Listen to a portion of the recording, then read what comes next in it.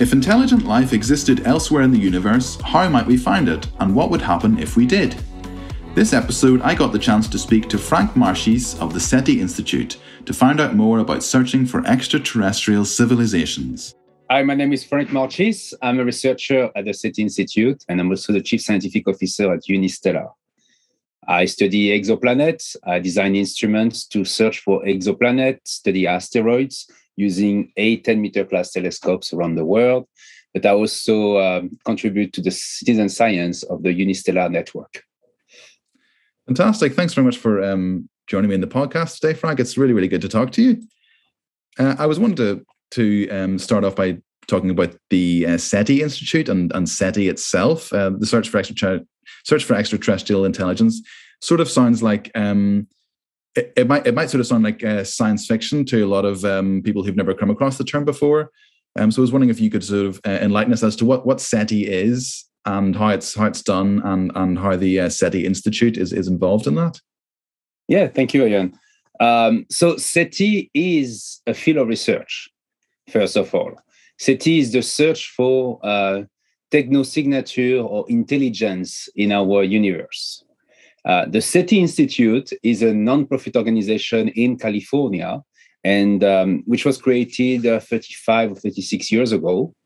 And the SETI Institute is made of astronomers, biologists, philosophers, any type of people who are interested in finding, searching for intelligent life in our universe. There is three main ways to do that at the moment. One is to search for technosignatures using, for instance, radio antennas or looking for laser pulse in the universe coming to us from technological civilization. The second way is to design instruments capable of searching for microbes into the solar system. And the third way is by studying exoplanets, planets in orbit around other stars. Yeah, it's a really fascinating field.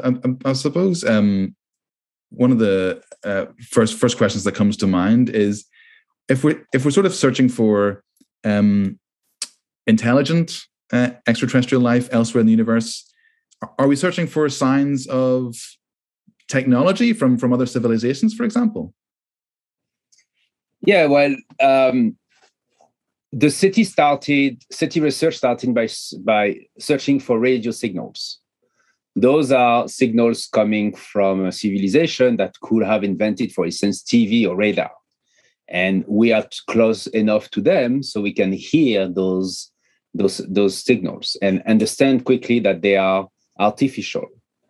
This is one of the search, but now we have expanded this. I mean, this was done 35 years ago when we thought that radar was basically the pinnacle of civilizations. But now we know that we have lasers, we have new technology coming soon, which are even going to be better to communicate. So we're also searching for laser signals. So those are, can you imagine a civilization knows that we are here for some reasons because they develop new telescopes and they have been monitoring us and they found out that there is some light, some variation of light on our planet. So they say, oh, there may be someone here. Let's talk to them. So they design a large lasers and they beam this laser to us and send us messages. It will take 100 years if they are 100 light years away from us to receive it, but then they will tell us we are here. And that's the kind of signal we want to be able to detect. And that's what we call laser SETI or optical SETI. And then there is the exoplanet one. And this is very interesting because it's a very new field. We discovered the first exoplanet in the 1990s, right? But now we know that there is probably 300 million habitable planets in our galaxy. So if there is life around one of these planets and a technological life, if we image one of these planets, we see this planet and we, for instance, see the variation of light on this planet due to seasonal effects or change in composition in the atmosphere due to a civilization, we will know that this civilization is here. It could be, for instance, the detection of CFC, the famous gas we use in our fridges, or it could be the detection of an increase of a gas which is not a natural gas like carbon dioxide. I'm really interested in this notion of detecting other technologies. Is there a sort of an assumption that you have to make that an intelligent civilization elsewhere in the universe or elsewhere in the galaxy would have had to create roughly this similar technologies in order that they're creating a similar enough signal that we would actually know what it was and be able to detect it? That's totally correct. We're starting the assumption with a very anthropocentric point of view, meaning that we take human and we say, okay, where will be our civilization in 5, 10, 20, 100, 1,000 years? And let's extrapolate and search for the same type of civilization. It's true that first, it's very anthropocentric because we have our civilization is a technological, biological civilization, and we have no proof that this kind of civilization are everywhere. Maybe biology that never leads to intelligence and technology. Maybe biology leads to intelligence only, but those will be species which are fully adapted to their planets. Like imagine like our planet doesn't have human beings right now. Let's remove all of them. We will have intelligence on our planet. Just look around. Your dog is intelligent. Whales, dolphins are intelligent. They have a different type of intelligence. They don't build things. They don't need to communicate, to build lasers, TV, have pop stars and all of this, but they are intelligent. And they will be completely invisible to our search. Sadly, we will not be able to see an extraterrestrial whale, intelligent whale. So that's one thing. The second part is that we also assume that this intelligence was created almost at the same time, because the distance between in our galaxy, just our galaxy, is so big. Our galaxy is 100,000 light years in diameter, right? That if two civilizations needs to appear almost together and to evolve almost together to be able to communicate to each other, and that's difficult. It's very unlikely. However, now we know there is 300 million at least inhabitable planets in our galaxy. The likeliness of this being possible is higher than when we started the search 40 years ago. 40 years ago, we didn't even know there was planets in orbit around other stars. So that was really we were doing an hypothesis which was looks very crazy to most scientists. But now we know that there is planets and habitable planets like Earth around other stars. Then the likeliness of having a civilization like ours is significantly higher. Does that also enable you to adopt a more systematic approach? Because I was also wondering how the SETI Institute actually operates. What's actually happening on a typical day? Are signals being sent out? Are you monitoring star after star after star? How does that actually work? So I don't do the radio search, but I do know how they do it. So we don't send signals, but first of all, we receive them, right? They have different programs, and one of them is to listen to every system which has a planet already. We know, thanks to TESS and Kepler, the spacecraft launched by NASA, that there is planets in orbit around several stars nearby us. So what they do with the Allen Telescope Array is to basically listen to those stars. Because if there is a planet like Jupiter in orbit around one of those stars, it's very likely there will be a terrestrial planet as well. So let's maximize the chance of finding a terrestrial planet like Earth by listening to the stars which already have a planet like Jupiter. So that's the type of search they do. They do this systematically. They also have different catalogs where they search for planets, stars which are the same age than our sun. So this way we can assume that if the civilization evolved similarly to ours, then they may have the same type of technology. Or they also search for in the inner part of our galaxy, because in this area, stars are older, 12 billion years old, typically. So the civilization will be extremely advanced over there.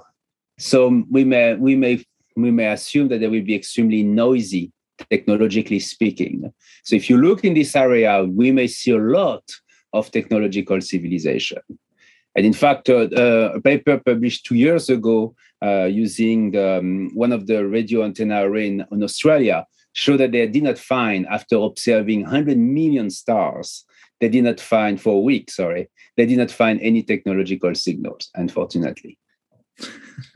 So, yeah, I mean, it is, when you think about it, it is one of those sort of needle in a haystack searches, really, isn't it? I mean, do you sort of retain hope of, some form of success or indication within, for example, your and my lifetime? Well, first I'm going to mention Gilles Tarter. Gilles Tarter used to say, searching for life using technosignatures like we are doing, it's like going with a boat in the middle of the Pacific, take a glass of water, take some water from the ocean, look at the ocean and say, there is no fish, hence there is no life in this ocean. Because we just started the search. Even if the number I give you of 10 million stars is enormous, it's nothing compared to the number of stars we have in our galaxy, 400 billion stars. And it's nothing to the size of our universe which has probably around 3 trillion galaxies. So we really started just now, the search. It takes a long time, unfortunately, at the moment, but we're speeding up. We're maximizing the chance of detecting these signals. You asked me what my expectation, what my prediction. My prediction is that we will find life in probably 10 to 15 years. But this will probably be microbiological life. And this will be detected on exoplanets. Because with exoplanets, since we can sniff the atmosphere of those planets, even those which just transit around their stars, we can analyze very accurately the composition of the atmosphere. We will be able to detect the presence of imbalanced gases. It will be complicated. It will be a huge debate in the community. But I'm betting that in 10 years, we will have already a candidate, a planet, which is identical to Earth in type of chemistry. And scientists will try to convince you that this is a planet which has life, like ours. Yeah, I mean, I think the more you learn about even the bodies within our solar system, and the more indeed planetary science learns about the bodies within our solar system, and you think of those moons like Enceladus or Europa that have these, subsurface oceans, even on icy moons, it's conceivable that there could be microbial life. So, in the context of that, it does seem like an inevitability, doesn't it, that we will find microbial life on exoplanets? It just must exist, mustn't it? It must exist, yes. I'm convinced of that.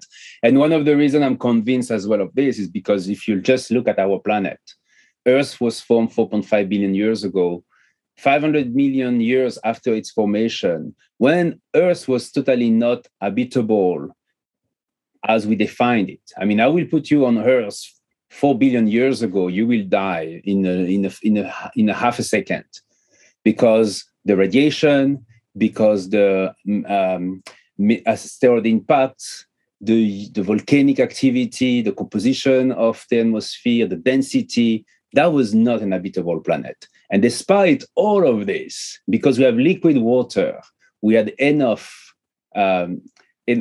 chemistry to kickstart life, microbiological life.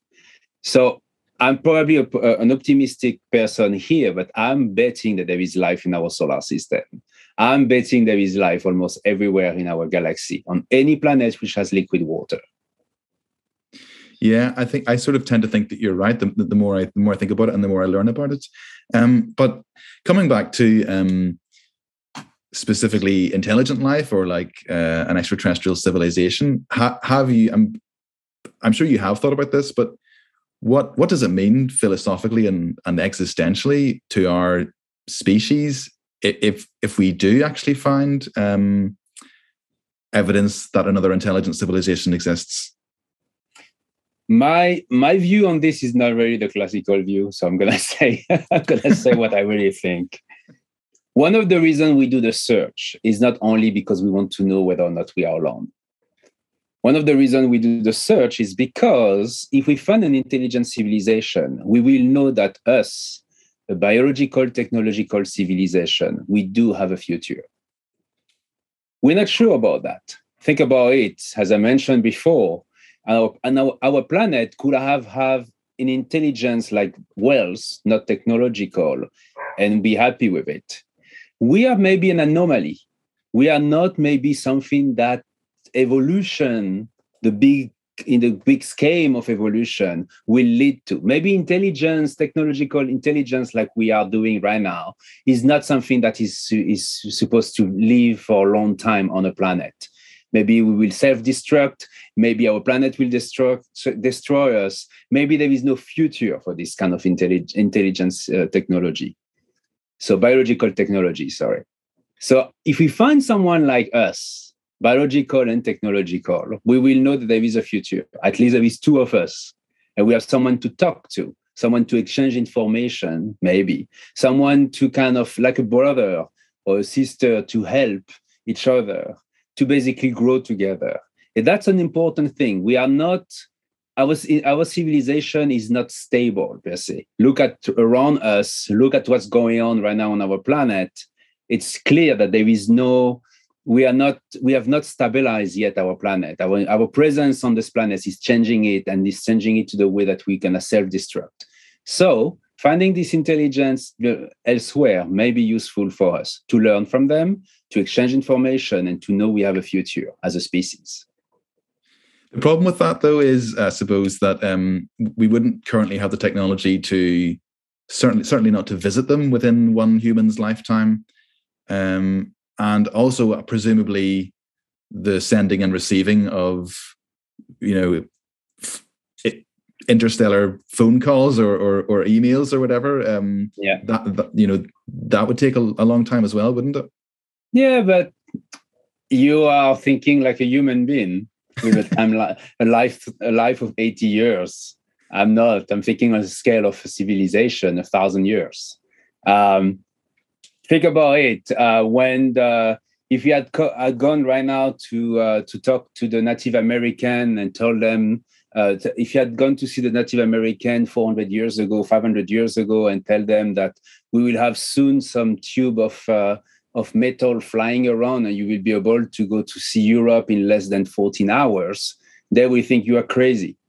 The reason we invented airplanes is because we suddenly started visiting our entire planet, and we realized that we needed this way to move faster around on this planet, right? When we will find another pale blue dot, another civilization elsewhere, if it's 20 light years away from us, 100 light years away, I don't know, there will be a lot of motivation to go there, to develop technology to go there, right? Someone will be born tomorrow and will basically growing up as a kid, knowing that there is on this around Alpha Centauri a planet which is habitable, and this kid will invent or will have the motivation to invent the technology that will send us there. And that's something that we always think that science works like a empty, like self-sustained. No, science works with the motivation of people around us. Okay, so the reason we invented airplanes is because we needed them. The reason we will invent faster than light propulsion systems or way to communicate using quantum entanglement will be because we know that we need it for something. That's so cool. I really love that optimism, and you're probably right as well. I mean, one of the things I was going to hope to pick your brains about was, is there also an assumption that if we found an intelligent civilization, that we would even recognize it as life? Do you think that the sort of the process of evolution on another planet around another star would solve the same problems and end up with something that actually resembled a human being or a sort of a humanoid form? You know, that they wouldn't just be, it's maybe like a homogeneous blob that also happened to be intelligent. How do you feel about the different shapes, for example, that intelligent life might take? Yeah, that's a big question. That's a question that's keep busy a lot of biologists at the moment. People are trying to create in labs a different type of atmosphere and see what kind of imbalanced gas will be created by a different type of biosphere, which is not similar to ours. the carbon life that we have. This is something that we just started to study. The reason is because we are now on the verge of being able to image exoplanets. We're on the verge of getting spectrum of atmosphere of exoplanet. And once again, science doesn't work in vacuum. Science works because suddenly we know that we're going to receive data coming from those exoplanets soon. So there is all this motivation from those biologists to create these models. About advanced species, which are not microbes, frankly, I don't know. This is something you should ask to a biologist. There is so many reasons for which we have this height and we're not shorter or smaller. This is related to the atmosphere of the planet, the density, the gravity, all of this, where we're coming from. We could have been advanced dinosaur, intelligent dinosaur. Unfortunately, an asteroid destroyed them all. And so now the mammals took over. But think about it, a tiny change in the timeline of our planet can completely change the evolution of a species. So we could have been very smart dinosaurs or something completely different, something in the ocean. But at the end, because the asteroid destroyed most of the species 65 million years ago, we are intelligent mammals. I don't have an answer, basically. Moving on to maybe a slightly more obscure train of thought, and it's something I was hoping to get your thoughts on.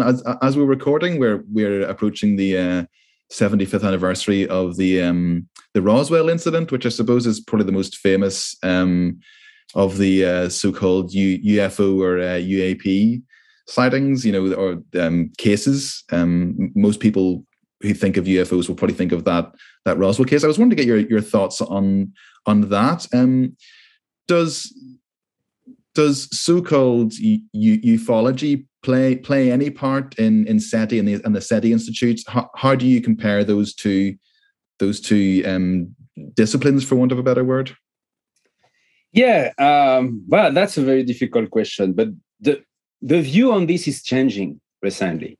You probably have heard, like a year and a half ago, we had this meeting at the International Astronautical Congress, and a large group of scientists are pushing to create a working group which will be able to study UAPs.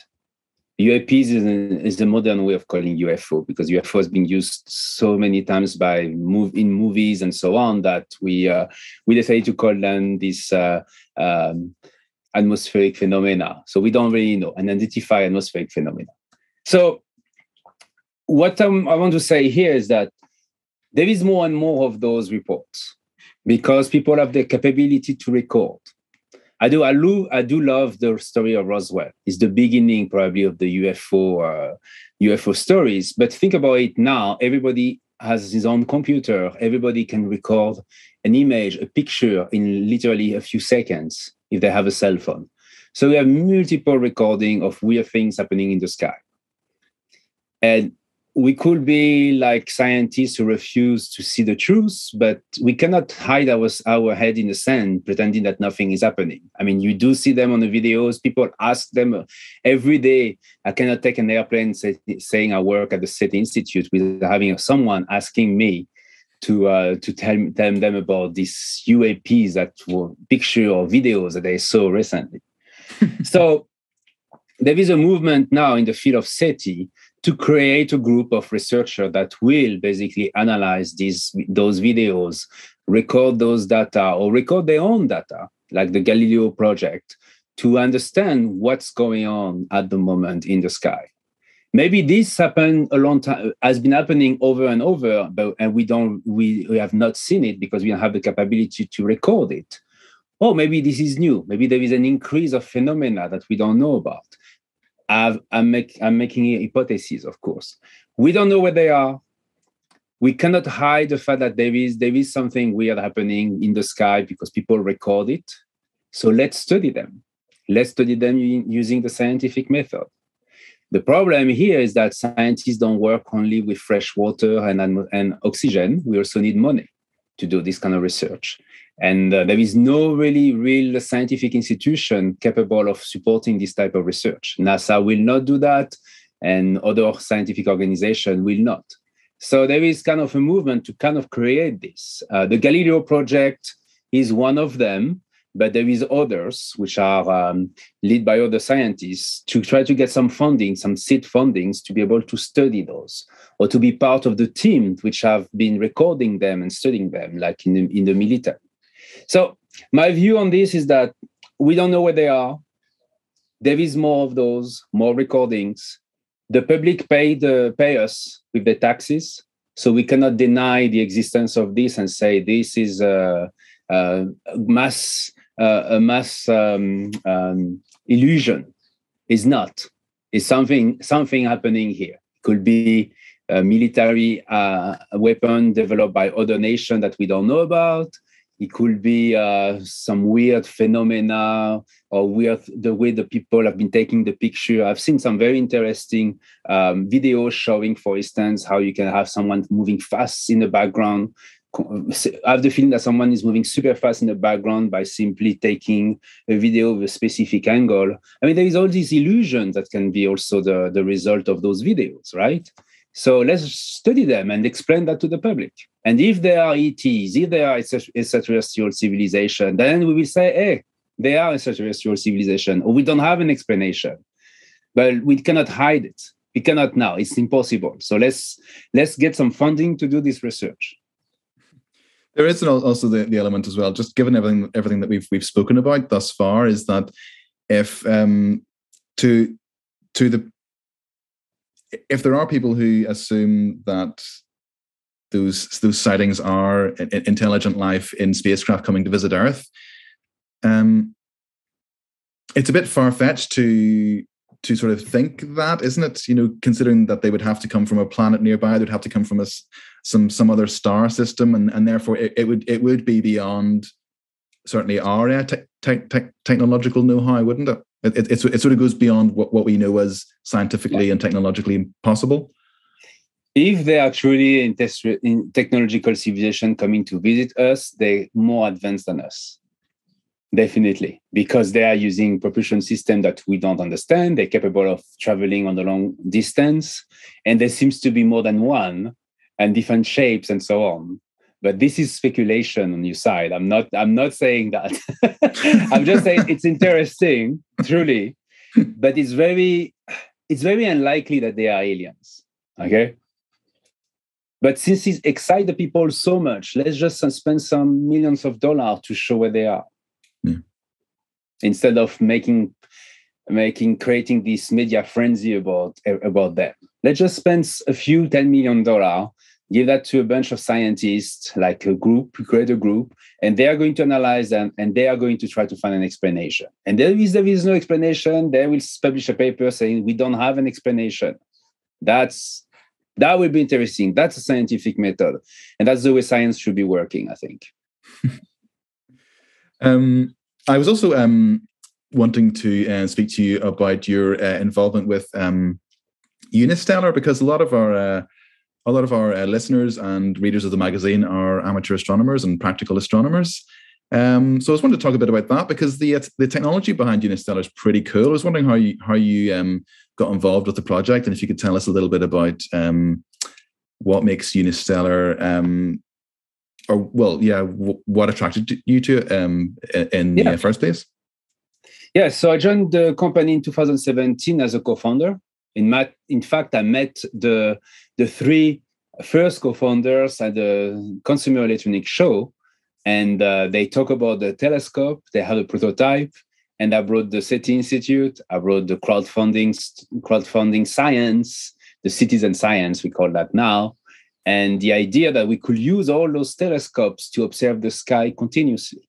That's my goal, in fact. My true goal is that if something happened in the sky right now, I can just send a notification, and there will be someone on this planet with a unistellar telescope that will take a picture or a video of what's happening. And maybe you link it to what I just mentioned before, right? It could be anything. It could be an asteroid passing by Earth, which has been discovered, for which we want to refine the orbit. We do that already. It could be a transiting exoplanet discovered by tests that we want to confirm. We do this as well using the unistellar network. It could be a star being occulted by an asteroid, which is which is the target of a mission of NASA. We have done that for the Lucy mission. So this is the core science we develop at the moment. We are soon going to be able to do comets. We just started a beta project to observe comets, observe them. And we are trying to get the first picture of 2021 O3 Pan-STARRS, which is just coming out of the sun at the moment. And we hope that our network will be the first one to detect it, to see if the comet has survived the perihelion, for instance. But we can do more. We can do supernovae. We can do as well laser. Laser SETI is a project from the SETI Institute, which is going to observe the sky 24/7 to detect those lasers. If one day we detect one of these lasers, the unistellar network will be put into contribution to observe those lasers continuously. So we will never miss the message, the content of this message, for instance. We can do that with our unistellar network as well. So, and the idea behind it as well is to help people to understand science by doing science. One of the problems we have in our society is that people really don't have a clear idea of what scientific method is.